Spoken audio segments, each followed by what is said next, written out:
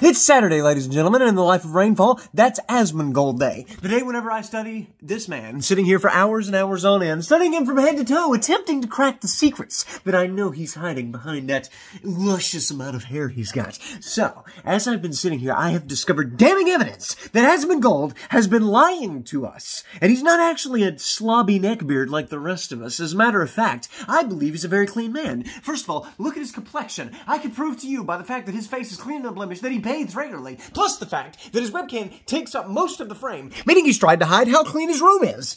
Yes, I'm sure of it now. I'll bet this man wears a suit and tie outside of stream. There's something fishy going on here, and I'm willing to bet you that that forest of straws of the drinking cup variety that he claims to have somewhere in his room, as well as all the dirt that's on his floor, supposedly, isn't actually there, because this is the face of a man who's clean as heck.